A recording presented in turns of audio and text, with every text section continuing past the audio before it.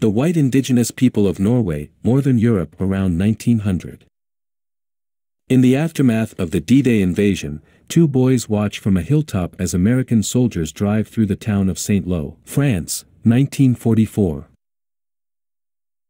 Women having stockings painted on instead of buying them during wartime in 1941. Children making a kite out of paper money, which is rendered virtually worthless by a period of post-war hyperinflation in Germany, 1923.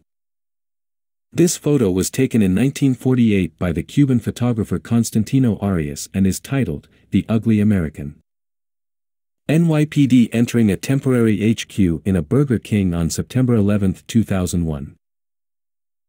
Rat catchers were employed in Europe to control rat populations. Keeping the rat population under control was practiced in Europe to prevent the spread of diseases to man,